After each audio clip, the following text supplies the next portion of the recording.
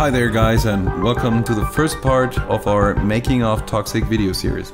Today we are going to look at the movement model that we've been working on for quite some time now, and we feel quite happy with it in its current state, so this is probably a good time to show it off in action.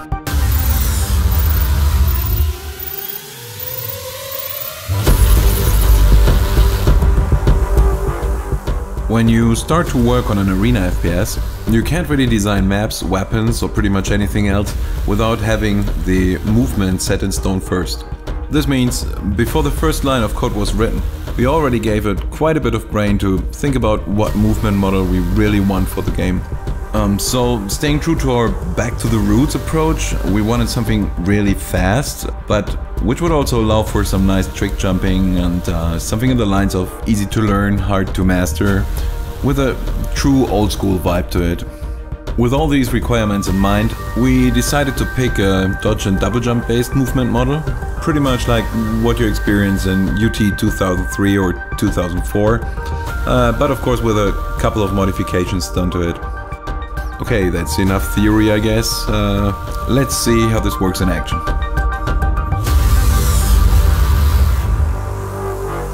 Let's just start with the standard movement stuff, the stuff that you probably figure out yourself the first 30 seconds after you've entered the game. TOXIKK features a fully configurable keyboard layout, but in its standard WASD configuration, you press W to move forward, S to move backwards, A to strafe to the left, and D to strafe to the right. Pretty standard. You may have noticed that you're going pretty fast in TOXIKK, especially when compared to modern military shooters. So no need to press the shift key anymore, the sprint key, because in TOXIKK you're basically always sprinting. But what happens if you press the shift key in TOXIKK? It actually slows you down. Yeah. So you may ask yourself, what the hell is that good for? And the answer is nothing. No, not really. It actually is quite useful if you want to go silently. So, like if you want to approach a sniper and you know his position, probably sneak up on him, and you don't want him to hear your footsteps. So that's where you use the shift key. You could probably also just crouch to have the same effect, but yeah, that just doesn't look as cool. What else? That's you have the jump, the standard jump on space.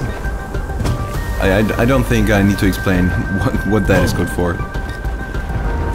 So, and that pretty much completes the very basic, very standard stuff that you pretty much have on every shooter. So let's move forward to the specialties of TOXIKK. The first special move you may want to learn is the so-called double jump. It'll make you jump higher and wider, and it's very easy to perform. You simply need to press space around the peak of your first jump and it'll get you an overall extended jump. This may come in handy when you need to cover longer distances with a single jump, but it's nothing compared to the jumps that you'll learn in the advanced movement section of this video. The last basic move we are going to look at is the dodge. It's also really easy to perform. Simply hit any direction key twice to dodge into that direction. It's really useful to quickly avoid any projectiles flying towards you. Yeah, so that covers up all the basic movement there is in TOXIKK. Now let's move on to the more advanced stuff, where we learn how to effectively combine the basic moves to go faster, jump even wider, and do some nice trick jumping.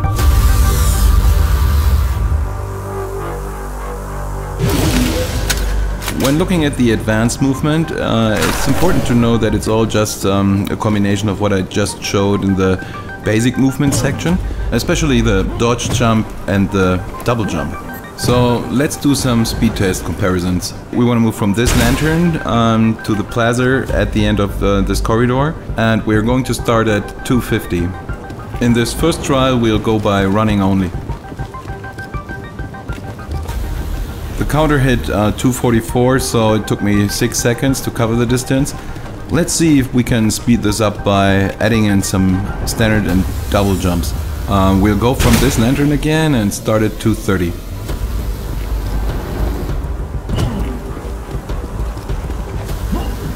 No, this didn't really help. It was 6 seconds again. So what can we do to move even faster in Toxic? The secret really is in combining the dodge and the double jump effectively. So the basic movements we learned in the first part of this video. And I'm going to show you how fast we can actually go down this corridor. We'll start at 2 minutes flat and go with 2 dodge and double jumps in short succession.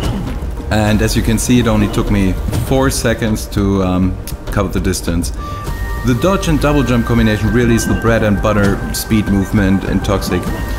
You really want to learn how to do that to either catch up on your opponents or to quickly get away from them. And of course also to move through maps effectively. Shield enhancement applied.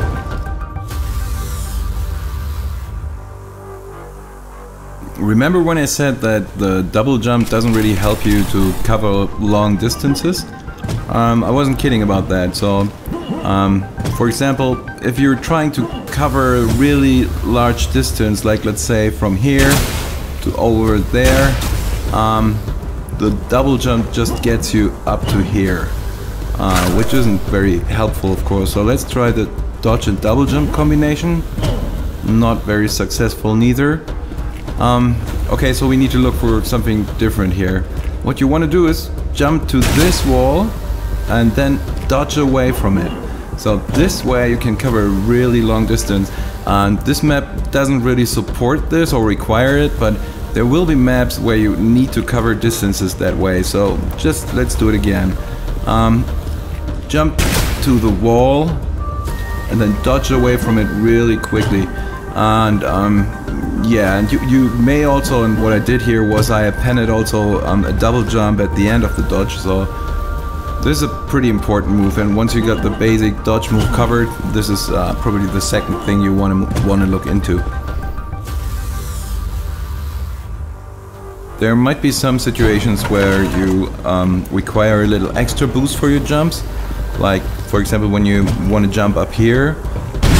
It's quite clear that you can't make it with a double jump or with a double dodge jump combo. So the solution is simply fire a rocket in the ground the moment you jump.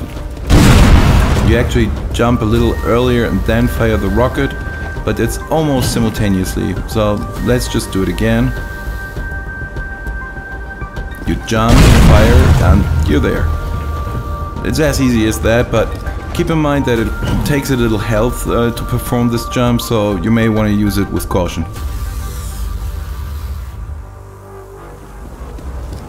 I'd like to show you another dodge and double jump combination here.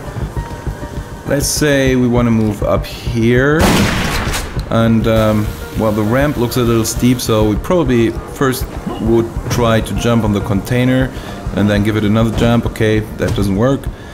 So let's try something different. What we need to do is stand close to the ramp, perform a dodge and append a jump to it. This way we'll push ourselves up from the ramp. It's really easy to perform, and it doesn't really matter if you're looking straight at the ramp or if it's, for example, left to you. Just do the dodge, the double jump, and you're up here. It's as easy as that.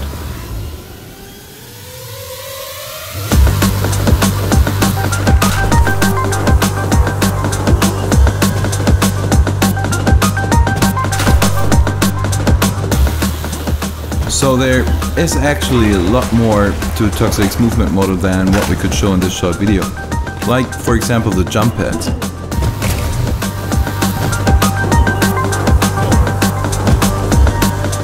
Elevator jumps that sometimes get you to hidden locations where you can find special pickups. Shield enhancement applied.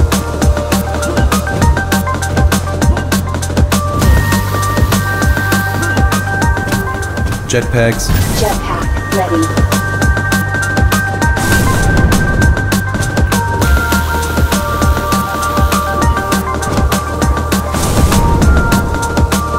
And just a lot of other stuff that we want you to find out yourself in the game.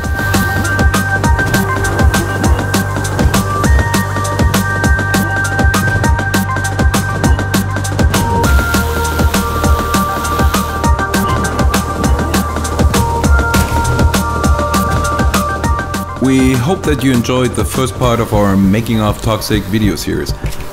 Take care, visit us at toxic.com and let us know what you think on our community forum.